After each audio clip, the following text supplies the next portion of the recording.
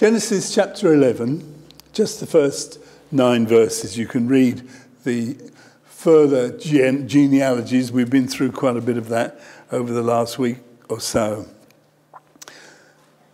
It's wonderful to know that there are people tonight singing, "Blessed be the name of the Lord." In fact, one of our great friends, she just made up to 90 years of age, but she died this week and she's gone to be with the Lord Jesus.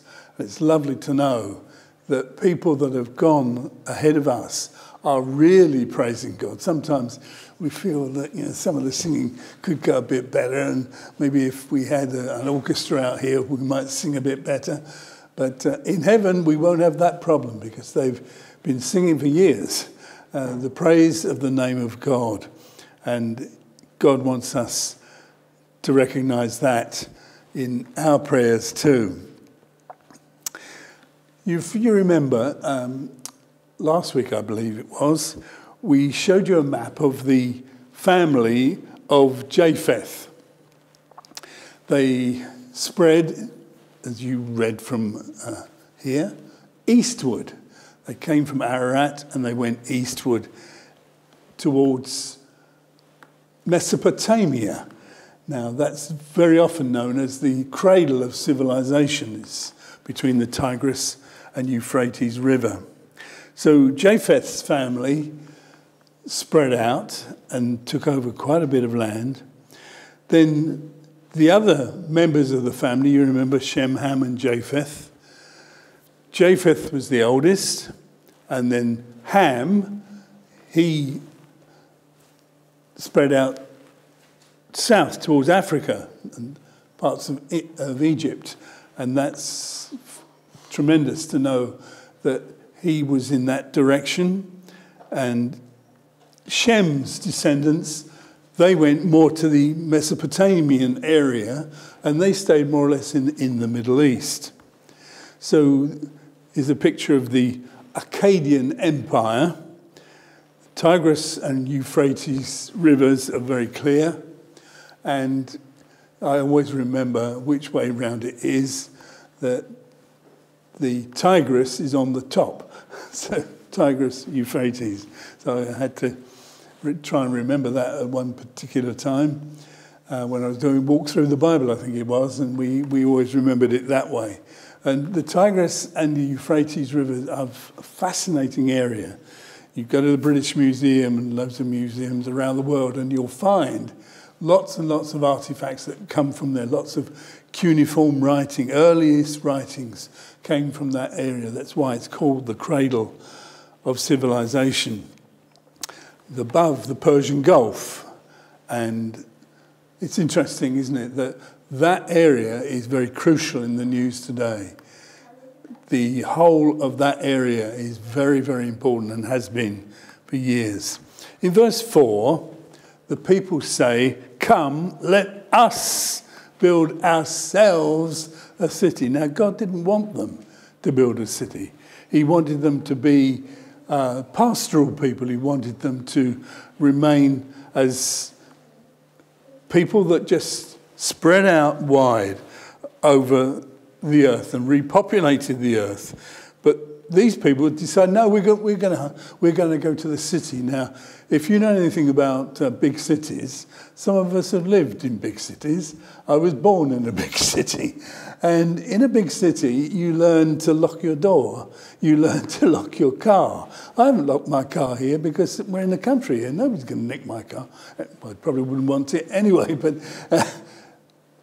there, we all locked our car. And when I first came to Newent, I was amazed that people were turning up and just slamming the door and walking away, leaving the car unlocked, because there's a different culture. The further you go into cities, it gets more and more difficult. Sometimes the violence is higher, the crime is higher, and God wanted people to spread out and have a patriarchal society where the fathers looked after the family and the grandfathers looked after their whole family, and it spread out from there. But they decided, no, we're going to build ourselves a city with a tower that reaches to heaven. don't know whether you heard the news today, but a piece of a space, a module, I suppose, of a space station was sent up into the atmosphere, or beyond the atmosphere today. It was the second module of a space station that is called Heavenly Palace. Interesting, isn't it? The names they give these things.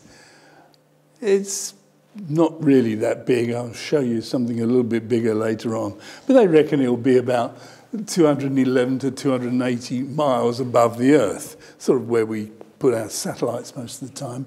And it will last about 10 to 15 years, and then it'll come back down. Hopefully, they'll take the astronauts off before it decides to pack up. But that went up today.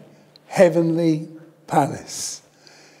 Mankind has had this sort of attitude all the time. They're reaching for God. They want to become better than God. They want to replace God, basically. And you've only got to look at politicians around the world, especially people that take over countries and rule them. They decide that they want to be, well, virtually worshipped as gods themselves. So this is the first description of an inclusive gathering for worship, like we are tonight. But it's not an act of worship, it was an act of defiance. They were actually saying, we want to be God, and we don't care about him anymore.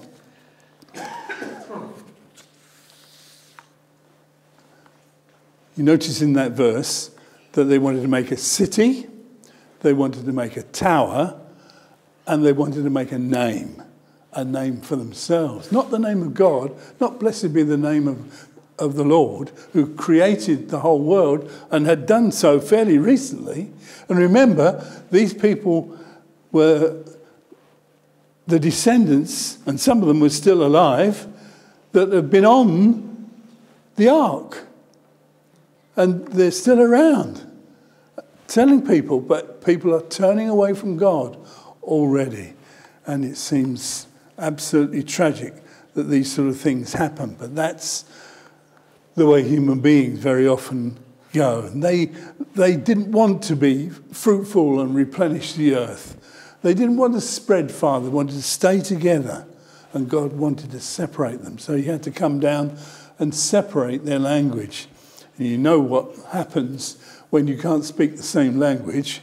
You've only got to go up to Newcastle or something like that, and you realise, what on earth did he say? And sometimes even in your own country, you can't understand the dialects. But if people's languages are changed, as God did so in that time, they couldn't cooperate together.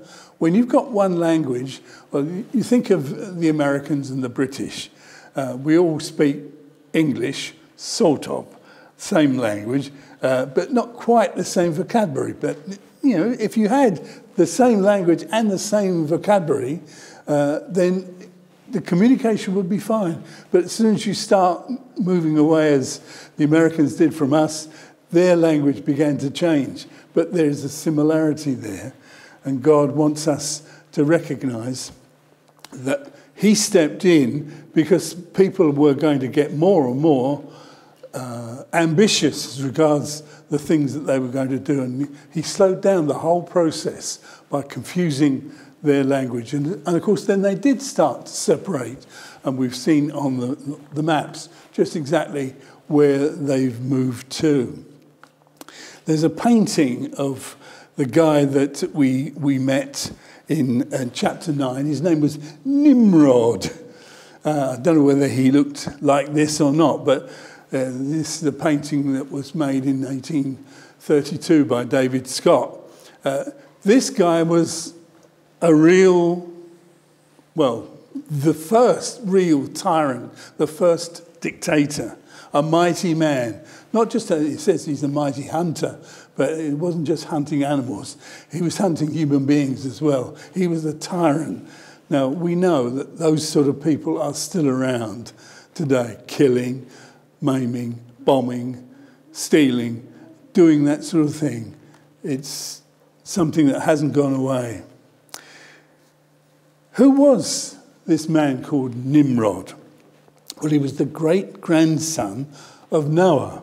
So there's the connection. It's pretty recently.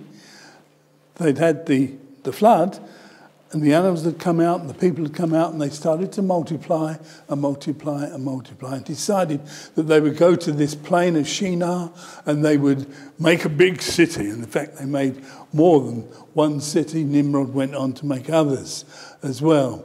The Bible says he was a mighty hunter before the Lord. It doesn't mean that he was a good trapper and he could go around stalking and get animals. It meant that he was a person that hunted men and forced them to do his bidding. So Nimrod was the first tyrant, first of many. You've only got to look at history to see how many tyrants there have been. His name meant rebel, or we will revolt. As you know from the New Testament, it tells you that sin is rebellion. Sin is rebellion against God. It's people saying no to God. That's what sin really is. And these people were turning away from God again after God had judged the world. You'd think they would think twice, or more than twice, and think, wow, God has judged us, and the people that were on the ark, they're still with us, and they can tell us the story, and we better behave. But no, they wanted to make a name for themselves. Remember Cain? He killed his brother Abel. Terrible thing that happened in the first generation after Adam and Eve. Incredible that should happen so quickly, but that's how sin spreads. But Cain wasn't from the godly line. Remember the godly line that we've been talking about? The family of Seth were the ones that were going to eventually come all the way down to David, through Abraham, right the way down through to Jesus. And Jesus was going to be the godly seed of the woman that was prophesied in Genesis chapter 3. So Nimrod got a lot of people together, and they conspired and they pooled their resources. They were all together. They all had the same language and the same vocabulary. They all understood exactly when somebody said, give us a spade, give us a trowel. They knew exactly what he was talking about. But once their languages were confused, then things got very, very difficult, and they moved away. And the Tower of Babel never did get finished. That was terrible, wasn't it, for them, because they wanted to make a name for themselves and only got halfway. And there's a number of towers around the world at the moment that have got halfway up. I don't know whether they're going to get right to the end, because some of them are pretty big. But you often see buildings that somebody has decided he's going to make a name for himself, or he's going to make a great big office building, and it doesn't get finished because the motivation was something to do with their own selfishness. Mankind was saying, I am the master of my destiny. Have you heard people say that? Their goal, as far as the city was concerned, was a social one. They wanted to be together so that we can get involved in all sorts of nasty things, good things and bad things. But we don't want to spread out. We want to be in a city. And the tower was a religious symbol. In fact, apparently at the top of these ziggurats that you get in this area, there were astrological symbols. I hope you don't follow your horoscope, because this is where it all comes from, right in the beginning. Incredible that people today will follow what somebody thinks is going to happen. And the trouble is, you read one magazine, it says one thing. The last time I checked up, as an illustration, when I was at a camp, it said, don't wear light green today. Fortunately, I didn't have anything green and wouldn't have worn it anyway. But it was so stupid, and yet people will believe it. don't know whether you know about the Invictus poem. Have you come across that? There's the Invictus Games these days. William Ernest Henley, who wrote the Invictus poem that Prince Harry and all the rest of them picked up on as the name for their games, he actually was born in Gloucester. And he went to the Crypt Grammar School, where my grandsons go, in some time ago now. When he was 12, he had an amputation of one of his legs just above, below the knee.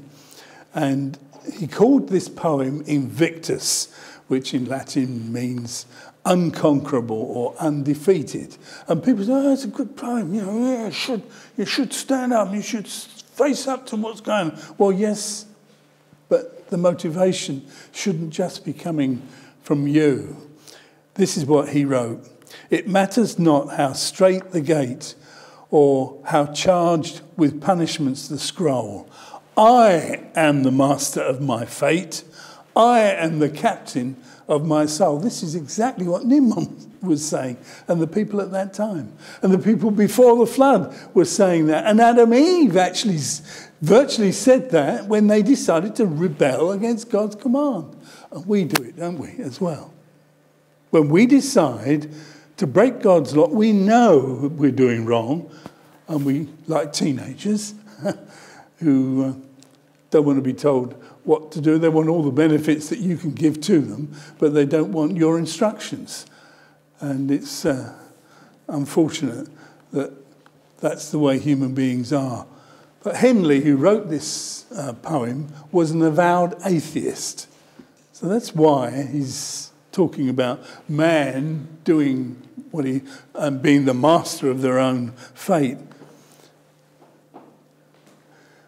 I expect you've been to a funeral and they've played Frank Sinatra's "My Way" as the coffin goes out, and you think, well, that's the attitude of many people. I do it my way, and it's not good enough because we're creatures made in God's image, and we only can be what we should be when we trust the Lord Jesus and we allow Him to work in our lives. There was another poem written by a lady, and ladies might be interested, and she didn't entitle it Unconquered, she entitled it Conquered, and this was her verse that goes against what Henley wrote. I have no fear, though strait the gate, he cleared from punishment the scroll. Christ is the master of my fate, Christ is the captain of my soul. There's the difference. Who's the captain of your life? You or Christ? There's no in-betweens. People say, oh, I do whatever I like. No, you don't. You do what Satan instructs you to do. That's the way it's been, right the way from Adam and Eve, when he tempted Eve and she ate the fruit and then gave it to her husband and he ate, and they were rebelling against God from that time. Absolutely unfortunate for the whole of human life. So Nimrod was this character who had great power, and his name literally means this: a mighty hunter in defiance of the Lord. That's what would help us to understand this man. He is a mighty man. Yes, he could get people to do what he wanted, but he was in defiance to God. And the building of the tower was exactly that. Josephus, the Jewish historian, reckoned that Nimrod was, as he put it, a bold man and of great strength in hand. His construction of a tall tower was insurance against another major flood in case God should have mind to drown the world again. It's interesting that this Jew felt that maybe he was building this tower so that he could escape the next flood. Well, God had already promised that he wouldn't flood the earth again. And now God was allowing a time of grace, which still remains open for people today, for people to turn their lives over to God himself. Many of these tyrants that we see down through the years have built towers. It's interesting that the European Parliament has a tower that's called the Unfinished Tower in Strasbourg. And it's based on Peter Bruegel's painting that was 1500 and something, his idea of this building. And if you compare the two, it's fascinating, really, when you think of the fact that we're drawing people to come together. Now, you may not like Boris, you may have voted against Brexit, but in a way, I feel happy that we're out from under this group that's going to get closer and closer together. It's going to be a political union, isn't it, in the end? And there'll be a president of Europe, I expect, or hopefully not, a dictator of Europe. We're seeing many of those around in these days. In fact, if you check up on the EU flag, it says Europe, many tongues, one voice. So you're going against what God has planned, reversing what had happened many years ago. If you don't believe me about the buildings, have a look at these 4 buildings. Some of us possibly have been to the top of the Empire State. Anybody been to the top of Empire State? It's fascinating. You look down, and the whole thing sways about 11 or 12 feet, which is made of steel. I used to be a structural engineer, so I love steel, but I'm not so sure about concrete. But they tend to build things that go up and up and up. They're trying to make a name for themselves. There was a big contest between the Chrysler Building and the Empire State Building. And of course, the Empire State Building is quite a small building now. It was built in the 1930s, and 31, something like that. And no big deal these days. Although if you stand by the Empire State Building and look up, it's a pretty big deal. I don't know how they managed to get it up that far and that fast, but they do. And the middle one is the Shanghai Tower. That's 632 meters high. It sounds pretty big, doesn't it? Then there's one in Kuala Lumpur, the Merdeka 118. It's got 118 stories, and that's 679 meters high. But of course, you've all seen pictures of the Khalifa Tower, which goes up to 828 meters high. Currently, the world's tallest building. My daughter went there for a holiday and spent one night in there. I think it cost about £600 a night to stay in the Burj Khalifa. And it's interesting that Burj means tower.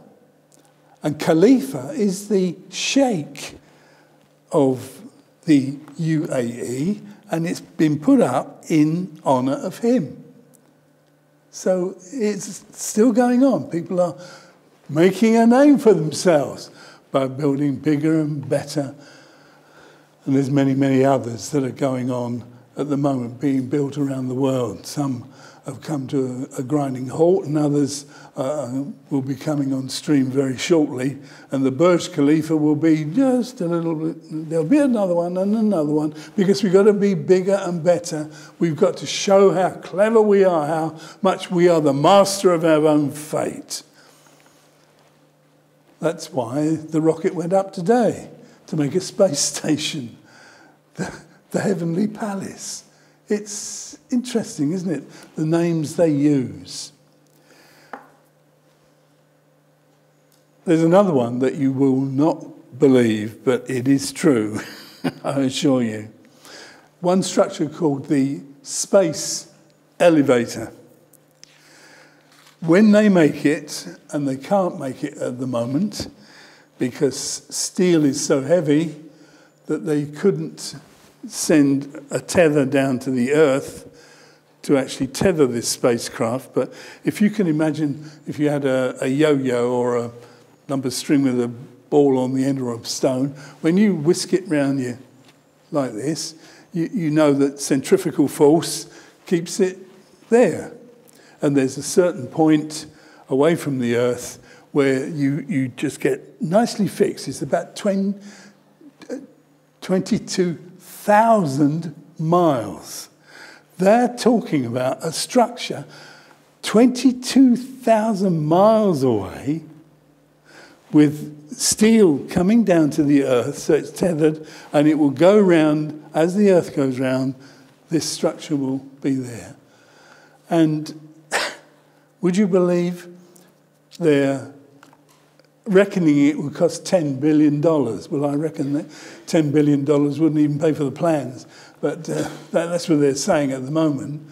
And if you went on a trip, as people apparently want to, go into space, you go up on a lift, sort of lift, up the cable, once they find some material that's lighter than steel, like graphene or something like that they're working on at the moment. Once they find, and they will, because they'll pool their resources, they'll want to do this, they want to make a name for themselves, they'll leave all the problems that we have in this world and create another up there, or go on to the moon and set up there. And wherever we go, we're going to take our problems with us. We're going to take our sin with us. It's not going to help at all. Absolutely incredible to know that people will be prepared. This is planned for the middle of this century. And Japan and America and China are three countries that are working on it. That's what they want to do. They want to make a name for themselves. If you go on the trip to the space station, it apparently takes you either 5 or 8 days, depending on how fast you go. 5 days in a lift isn't going to be that wonderful, but you will get out into space and you'll be able to see all these wonderful things. And people will say, there you are, we've made this. That's the way dictators operate. They want to make a name for themselves. I expect you can recognize some of these characters. Nimrod-like characters have been appearing regularly down through the years. We've heard of them. I think I told you the other day that Hitler nearly got me when I was a baby with one of his V2s. But it landed in the next street and didn't land on me. These dictators are real and they cause havoc. And we're seeing it even in this time of our existence. There are so many dictators. In fact, the map you may have seen was where the dictators are operating all over the world. There are places where you can say, well, that country is ruled by a dictator, that's by a rule. And then we talk about the free world. But the free world is getting more and more difficult to maintain. And even in our area, we tend to feel that we're getting lots and lots of restrictions on our lives. But remember, the New Testament says, and we've looked at it in 1 John, and we've looked at it in 1st and 2nd Thessalonians, that the Antichrist is coming to this world. That's what the Bible says. We've looked at the beginning in Genesis. The end is when the Antichrist takes over. Before Christ comes and wins, of course, I love being a Christian because I'm on the winning side. Being a West Ham supporter, you're not often on the winning side. But we are people that know the end. We know where things are going. And God has got a plan. And he says to us in Revelation 13, verse 8, All inhabitants of the world will worship the beast. That's the Antichrist. All whose names, that's the key word, have not been written in the Lamb's book of life that we spoke about last week. The Lamb who was slain before the creation of the world. So if your name is not in the Lamb's book of life, you're in mortal terror and danger of being lost forever. That's why Christ came. He came to show us that living for ourselves, being the master of our own fate as we think, is not the way to be. If we give our lives back to God, then we totally fulfill Christ in us, the hope of glory, says the Bible. And that's something that we can always look forward to. We know that we're working with him day by day. So is your name in the Lamb's book of life? I hope it is. And if it is, rejoice that it's there. And recognize that the power of the Holy Spirit living in you now can help you through any situation that you face. And we can sing in our hearts and in the way we live, blessed be the name of the Lord. Blessed be the name, because he's done so much for us.